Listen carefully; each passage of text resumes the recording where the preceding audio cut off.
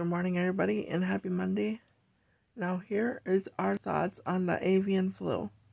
Now, the avian flu occurs every single winter and every single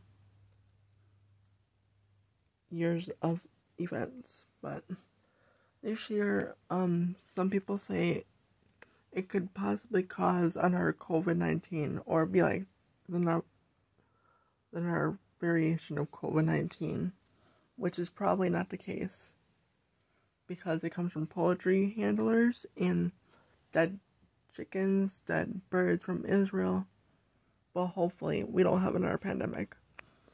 If we do, hopefully there's vaccines in stock to contain the outbreak of the avian flu and human prevention, such as wearing masks, social distancing, and hand washing frequently, and doing the right thing to be carefree and be careful and prevent severe precautions, and care for the elderly, care for the pregnant woman, and care for the children ages under 0 to 12 to 18, such as 20s.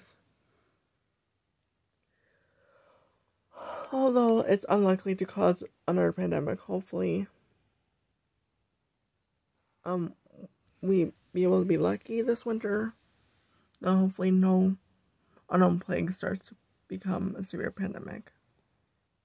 Otherwise, let's keep our human behavior and appropriate precautions. Like I said, love y'all. Hopefully, you'll all stay safe this winter and during the fall of 2022. Thank you. If you have any questions, let me know in the comment section.